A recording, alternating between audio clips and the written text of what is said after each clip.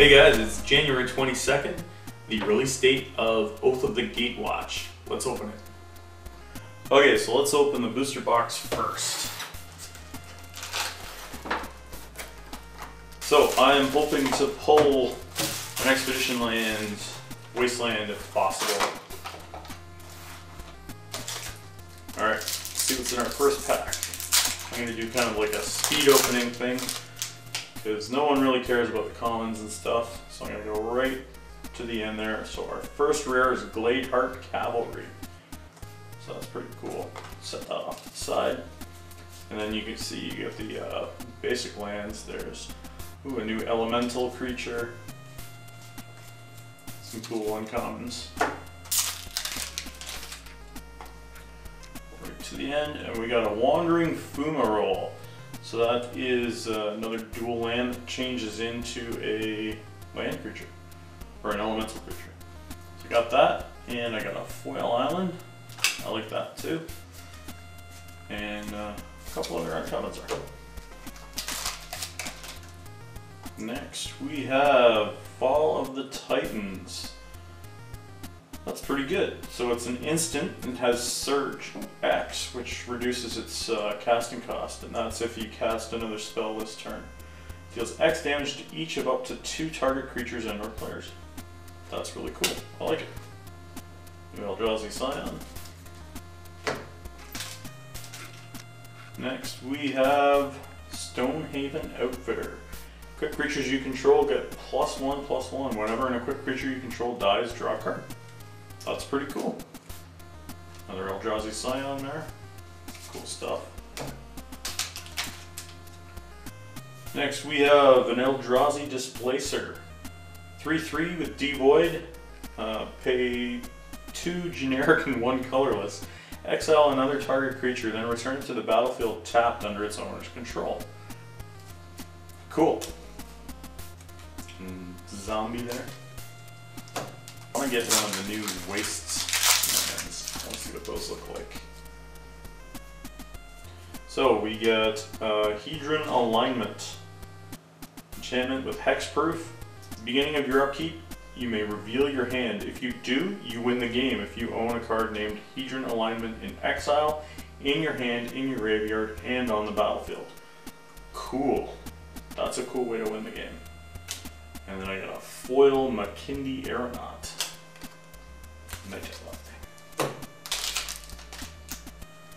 Next we have Thought-Knot Seer. When it enters the battlefield, target opponent reveals his or her hand. You choose an online card from it and exile that card. When Thought-Knot Seer leaves the battlefield, target opponent draws a card. 4/4 for 4. Cool. Another Eldrazi Scion art.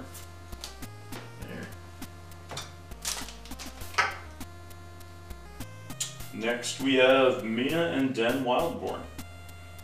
I think this was one of the first cards spoiled, at least that I saw online. So it's 4/4 for 4 mana, 1 red, 1 green. You may play an additional land on each of your turns, and then you can pay 1 red, 1 green. Return a land you control to its owner's hand. Target creature gains trample until end of turn. And they're an elf ally, so that's pretty cool. Scion. Where's my wasteland? Alright, so now we have the Oath of Chandra. 2 mana, legendary enchantment. When Oath of Chandra enters the battlefield, it deals 3 damage to target creature an opponent controls. At the beginning of each end step, if a planeswalker entered the battlefield under your control this turn, Oath of Chandra deals 2 damage to each opponent. I'm kind of excited for these Oath cards, and a few things in this set, because I want to build like a planeswalker only deck, and that seems like it would go well with that. Alright, so now we have Overwhelming Denial. It's a instant for 4 mana. It's got Surge, 2 blue. Overwhelming Denial can't be countered by spells or abilities. Counter target spell. Good little counter spell there if you cast more than 1 spell this turn. Then we got Kozilek's Pathfinder for the foil. Target creature can't block Kozilek's Pathfinder this turn if you pay 1 colorless. Cool. And then Octopus Token. Next we have Needle Spires. Enters the battlefield tapped. It's a red and white elemental land. That's pretty cool. Gets 2/1 and double strike. Awesome. So that's 2 of the dual lands I've gotten now.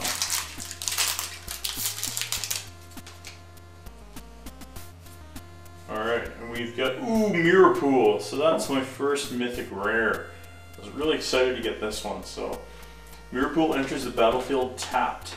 Add 1 colorless to my mana pool for tapping it, and then 2 generic, 1 colorless, sacrifice Mirror Pool, copy target instant or sorcery spell you control.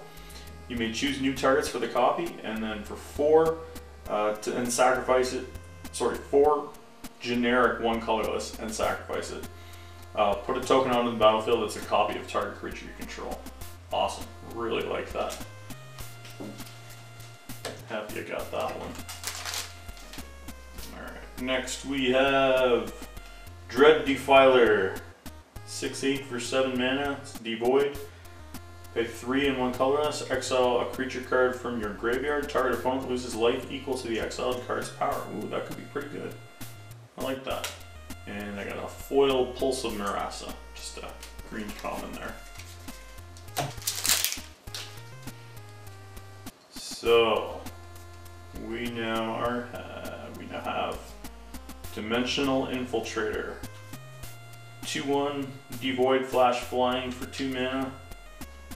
Pay 1 generic, 1 colorless. Target opponent exiles the top card of his or her library. If it's a land card, you may return Dimensional Infiltrator to its owner's hand. Cool. Elemental. There's Expedite. I'm actually excited for that common there. And Kozilek's Return. Awesome. Yes, I really wanted this one. Okay, so it's instant, 3 mana, like 1 red and 2 generic. Kozilek's Return deals 2 damage to each creature. Whenever you cast an Eldrazi creature spell with converted mana cost 7 or greater, you may exile Kozilek's Return from your graveyard. If you do, it deals 5 damage to each creature. Awesome. Really glad I pulled that.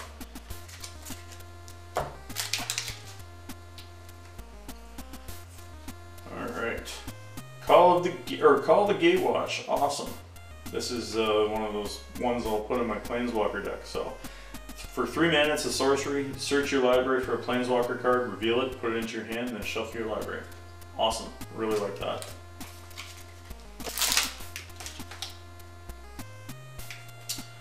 Alright, so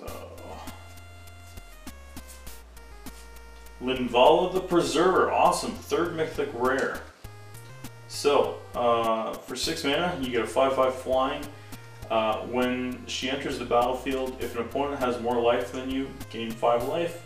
And when she enters the battlefield, if an opponent controls more creatures than you, put a 3/3 white angel creature token with flying onto the battlefield. Pretty good. Alright, so Endbringer. So it's 5/5 for 6 mana. Untap it during each other player's untap step. Deals 1 damage to target creature or player if you tap it, and 1 colorless and tap. Target creature can't attack or block this turn. 2 colorless and tap. Draw a card. Really cool. Good Eldrazi deck. Or any deck, really. Alright, next we have Vile Redeemer. Getting lots of Eldrazi here. So 3/3 for 3. Get Devoid Flash.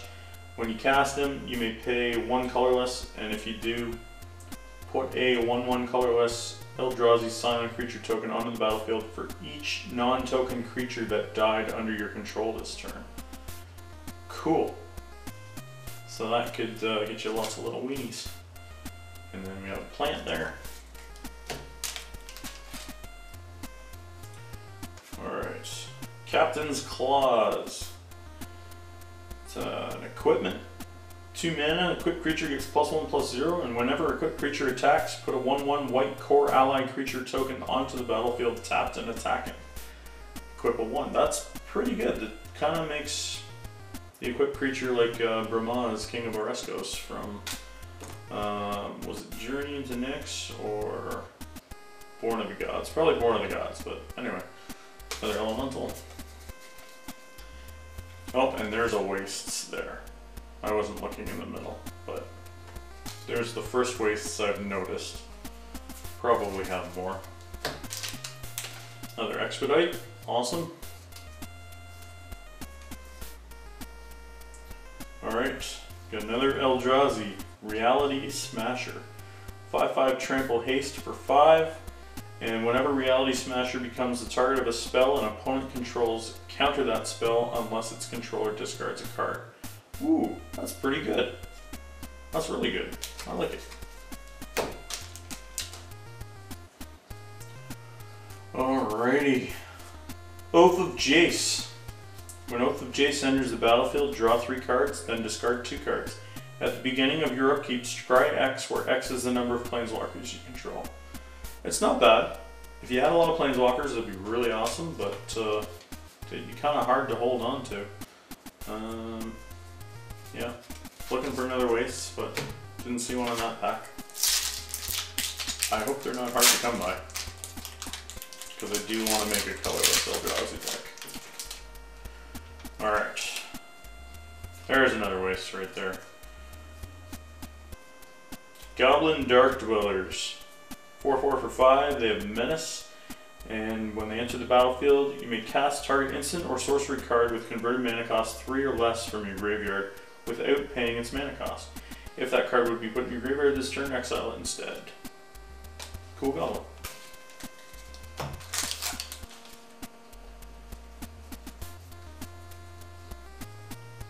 Oh. Alright, I see something really cool, but first we're gonna... Ooh, I'm excited now. First we're gonna look at Deceiver of Form. So it's an 8/8 for 7 mana. At the beginning of combat on your turn, reveal the top card of your library. If a creature card is revealed this way, you may have creatures you control other than Deceiver of Form become copies of that card until end of turn. You may put that card on the bottom of your library. Cool. Alright, so... Yep, there it is, an Expedition land. Strip Mine. Add colorless to your mana pool, sacrifice Strip Mine, destroy target land. Awesome. It's not the wasteland I wanted, but awesome. I'm really glad that I got an Expedition land. I only got 2 last time, and I had to get a lot of cards to do that, but awesome. Really happy about that, and it's gorgeous. Really awesome. Alright, haven't pulled a Planeswalker yet. I was hoping I would get at least one and the Kozilek card, so hopefully they're coming still. So, Matter Reshaper. Another Eldrazi, 3/2. When Matter Reshaper dies, reveal the top card of your library. You may put that card onto the battlefield if it's a permanent card with converted mana cost 3 or less. Otherwise, put that card into your hand. Cool. Okie dokie. Ruins of Oran Reef. Ruins of Oran Reef enters the battlefield tapped. Add 1 colorless to your mana pool and tap. Put a +1/+1 counter on target colorless creature that enters the battlefield this turn. Cool. Great in an Eldrazi deck.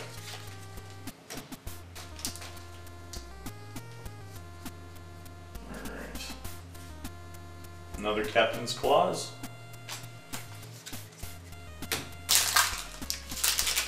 Well, this isn't a huge set, so I assume I'm going to get some doubles. Some more wastes there. Oh, Crush of Tentacles, okay. 6 mana. It's a sorcery. Surge is only 5 mana. Return all non-land permanents to their owner's hands. Crush of Tentacles Surge cost was paid, put an 8/8 blue octopus creature token onto the battlefield. Cool. And I got a foil Sifter of Skulls. Cool. Very cool.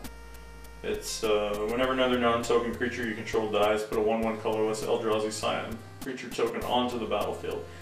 It has sacrifice, add colorless to your mana pool. Cool.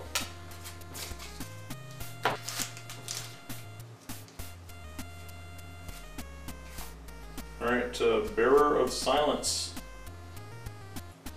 2/1 for 2, devoid. When you cast Bearer of Silence, you may pay 1 generic, 1 colorless. If you do, target opponent sacrifices a creature. It's got flying and it can't block. It's okay.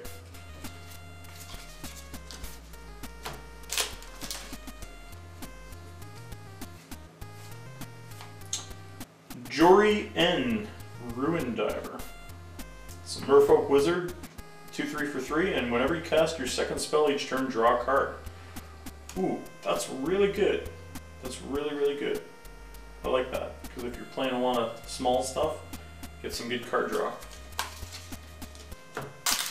Alright. Come on, where's my Planeswalkers? Where's my Kozilek? We got Eldrazi Obligator. Eldrazi Obligator, there we go. 3/1 for 3. It's devoid. When you cast Eldrazi Obligator, you may pay 1 generic, 1 colorless. If you do, gain control of target creature until end of turn. Untap that creature, it gains haste until end of turn. And it has haste. So, cool. It's kind of like a, oh, what's it called? You know, that red card that does that. I can't think right now. And then foil Tears of Valakut. Cool.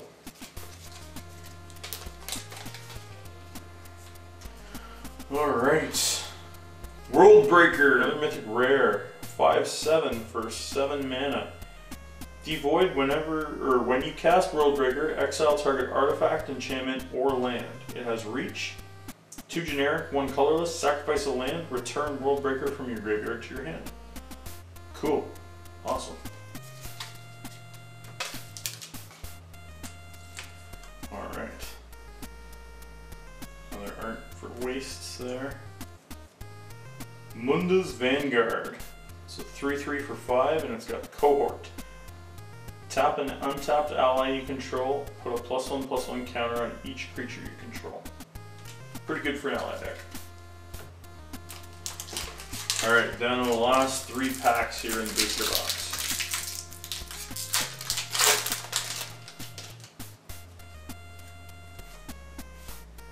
And another Sifter of Skulls. And we got a foil Crumbling Vestige. Alright. Not the greatest pack, but maybe these last 2 will make up for it. I'll get a Nissa and a Chandra. Alright, who do we got here? Another Overwhelming Denial. And a Submerged Boneyard foil. So, not great. An Angel Token.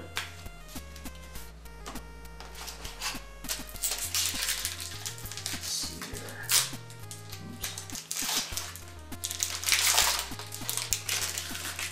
Alright, last pack of the booster box. So we got Ailey, Eternal Pilgrim. At least I didn't have her yet.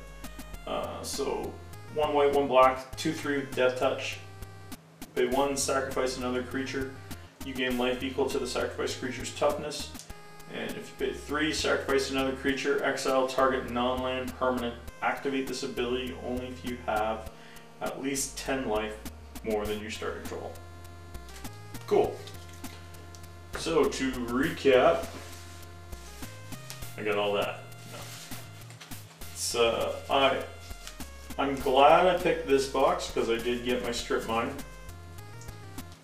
And I may even try and trade that in for another box. Where's the Strip Mine there? Yeah, there. So, Strip Mine, obviously, best pull there. Let's see what else we got here. I'll take out my Mythic Rare. So I got Worldbreaker, Crush the Tentacles,